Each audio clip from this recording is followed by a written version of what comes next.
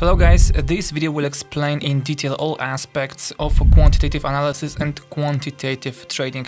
You will also get acquainted with terms and historical data. You will learn how quantitative trading works, what software is used, and what quant trading strategies are most profitable.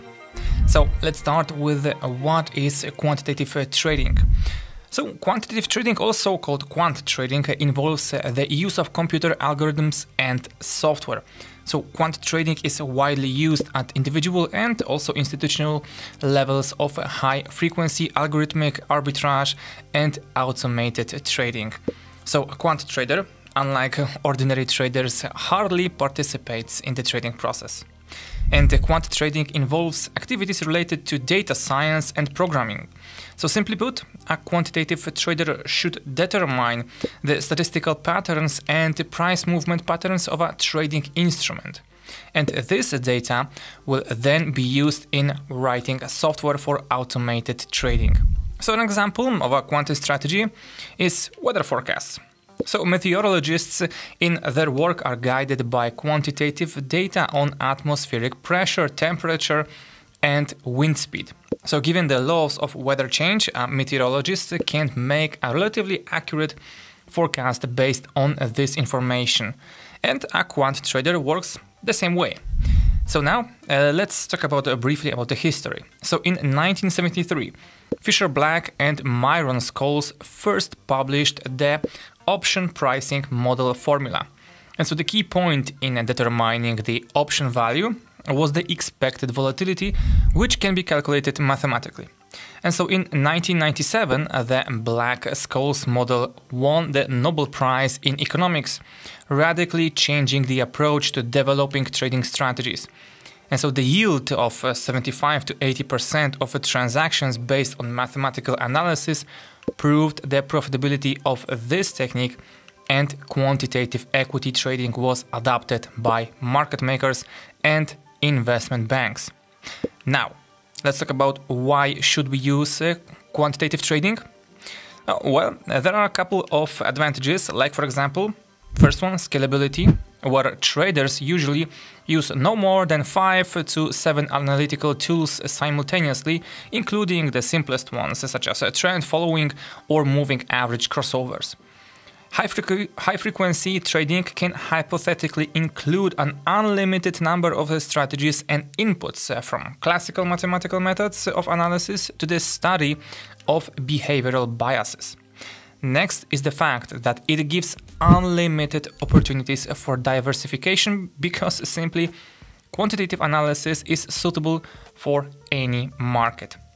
Next point is a very low degree of error. Statistical arbitrage involves the use of highly accurate data. And so to recognize an algorithmic pattern and build a prediction based on it, a computer operates with hundreds of different parameters with an accuracy up to 10,000 and sometimes even higher. So due to this, it is possible to reduce the calculations error to a bare minimum. Lastly, we could add decision-making speed. And so high-performance computing enables fast trading decisions. This is especially important when trading on the shorter timeframes. And I don't want to be a person who will spread bad news, but with the growing popularity of exchange trading, the efficiency of the classic or manual, we could say, if you want to call it, market analysis is steadily declining. Therefore, many hedge funds have long since moved from classical trading to quantitative trading, and that is why we, as traders, should at least try to move into this kind of environment. So in terms of market conditions in quantitative trading, it is necessary to run algorithms on different trading instruments, otherwise it will not be possible to achieve the target profit. And so when choosing assets, it is worth checking their correlation coefficient with each other. So for some strategies, the correlation should be as close to zero as possible, while others, on the contrary, are designed to work in conditions of a clear correlation. And of course, quantitative analysis methods are not yet perfect enough to be applied to all types of markets and assets, but we need to mention that those strategies work best on highly liquid instruments. So for example, in quant trading stocks, the profitability is almost always higher than when trading using traditional strategies. However, quant trading in Forex is used less frequently. But another promising area is high-risk markets, such as cryptocurrencies. And so quant trader tools, once configured, provide optimal capital allocation, which means they better control maximum drawdowns and calculate risks. Okay, now let's go to the core of the issue. So, how does it work in practice? So, quantitative trading is based on a mathematical analysis. Projection models are created and used as part of a quant trading strategy.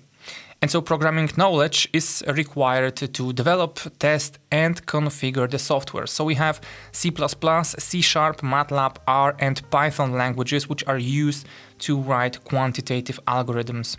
And so the most advanced algorithms are built on the basis of self-learning neural networks.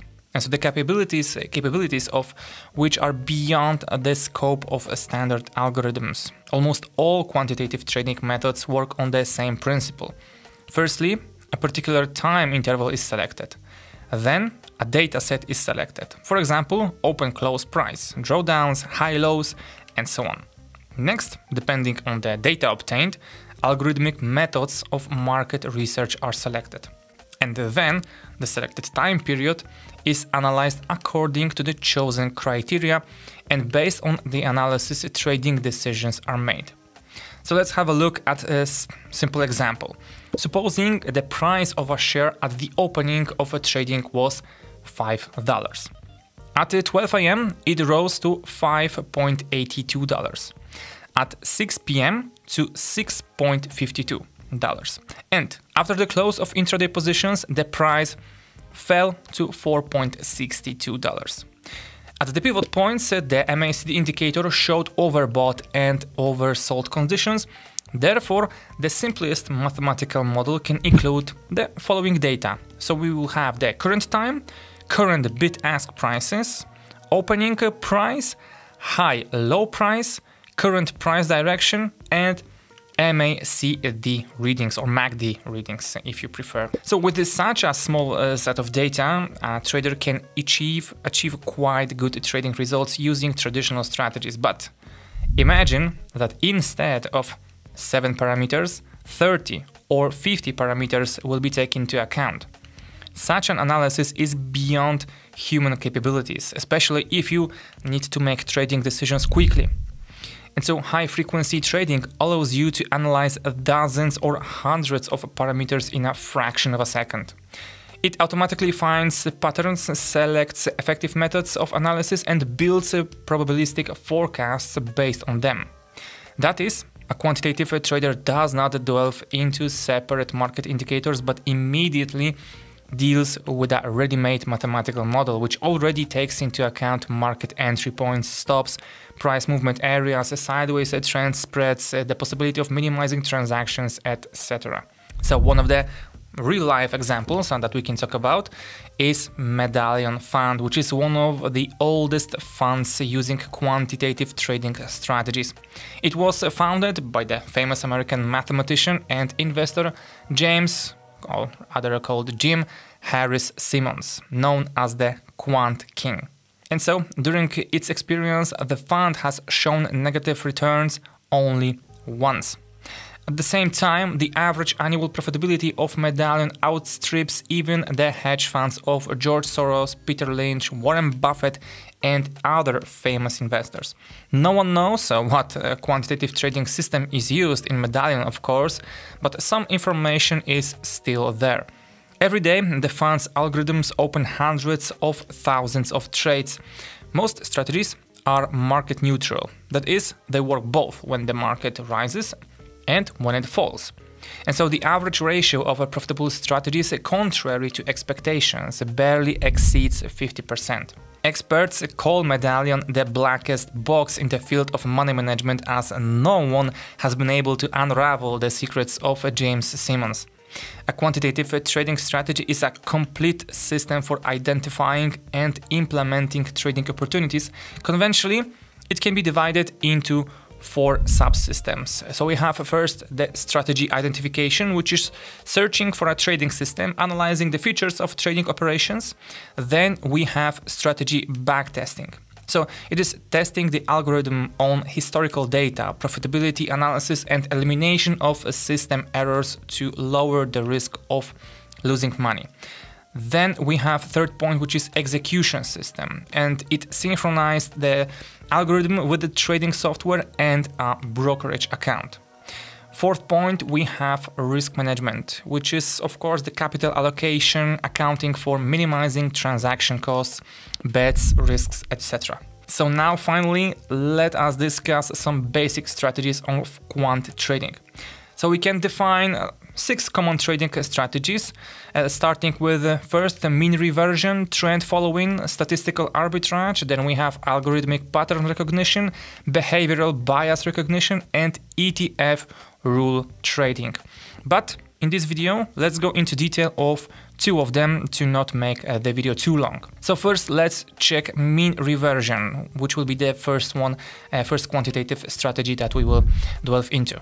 So the main idea is that the price often returns to its average values. So in the simplest version, they are calculated using a moving average.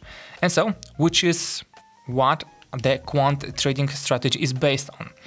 Entry conditions are when the price deviates from the moving average, then the market reverses towards the moving average confirmed by the MACD indicator. Next, the position is opened in the moving average direction and is closed when the price reaches the moving average. And so in this chart, the blue line marks the short entry when the big red candle closes. And so the entry point is confirmed with the overbought state indicated by the RSI indicator. The red line marks the stop loss that is set at the local high. The green line marks the take profit at the pivot point close to the exponential moving average. So now, next, let's check statistical arbitrage. So, trading through statistical arbitrage involves making a profit by buying one instrument and selling another that correlates with the first one. So this quantitative strategy involves measuring the trading spread between assets.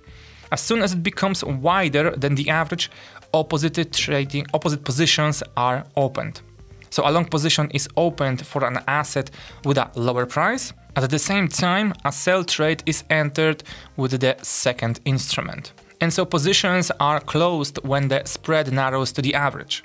And so here we have example of correlated currency pairs, Euro-USD and USD-CHF. So when the spread deviates from the average value, open 2 opposite positions which are marked with blue lines here on this chart. Green lines are the moments of profit taking under the terms of trading strategy. That is, when the spread value returns to its average, which is the purple area in the chart. So guys, as for final thoughts, I think quantitative trading is another attempt to create a perfect trading system that could provide a stable income despite the growing competition among traders. And I must say, the most advanced quantitative strategies have come close to this dream. For example, the case of the Medallion Fund shows that with the help of quant trading, one can make a sustainable profit for decades. However, one should not see quantitative trading strategies as a 100% guarantee of profit.